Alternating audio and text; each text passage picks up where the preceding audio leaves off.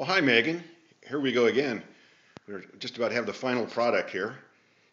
Just got a couple little details left, but you can see if I can get a picture of the lid here. Of course, there's the drawer down there at the bottom, which you've seen before, certainly.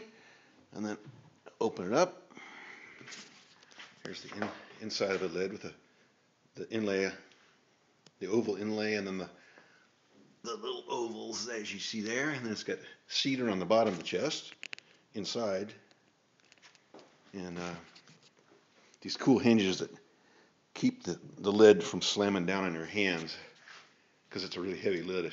So I found those. I didn't even know they made them, but it came out pretty good.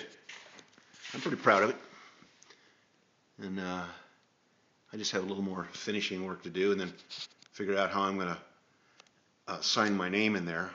I was just going to wood burn my name as I have in the past, but I thought, well, you know, maybe I'll try something a little bit different.